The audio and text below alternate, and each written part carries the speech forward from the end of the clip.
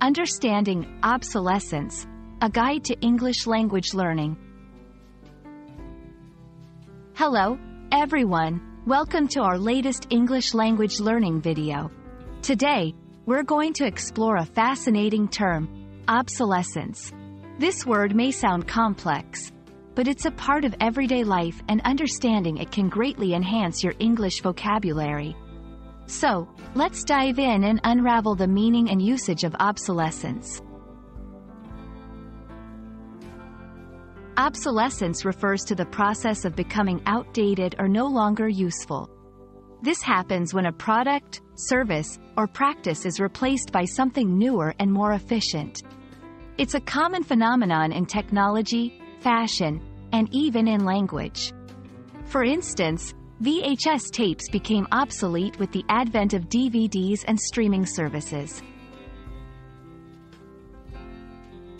There are mainly two types of obsolescence. 1. Planned obsolescence.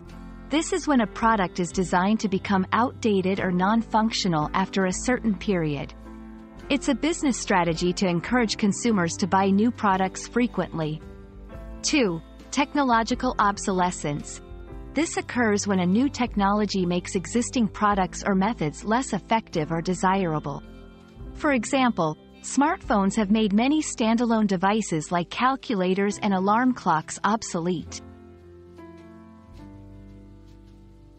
To better understand how to use obsolescence in a sentence, here are a few examples. The rapid obsolescence of smartphones forces consumers to upgrade every few years. Many traditional skills are facing obsolescence due to advancements in technology. Synonyms for obsolescence include outdatedness, redundancy, antiquation. Antonyms include modernity, innovation, novelty. I hope this video has shed light on the concept of obsolescence and how it applies in various contexts. Understanding such terms not only enriches your vocabulary but also gives you insights into social and technological trends. Thanks for watching, and see you in our next English language learning adventure.